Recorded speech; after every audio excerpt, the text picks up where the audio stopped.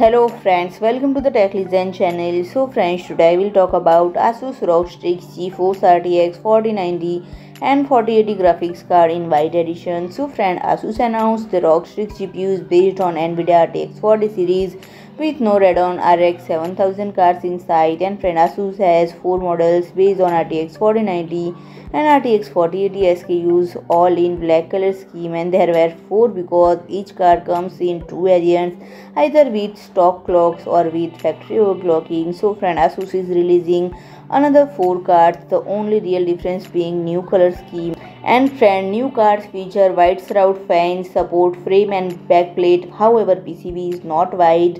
And friend, in terms of specification, each of those cards rely on 116-pin power connector and feature full custom PCB design, and the company is providing 2 specifications for each model, gaming or default and so-called OC mode, which can be applied throughout GPU tweak utility. And this software overclock is safe and recommended by company, which means no warranty will be provided when overclocking the card this way. So friend, if you like my video, please do like, share and comment, and don't forget to subscribe my channel and press the bell icon.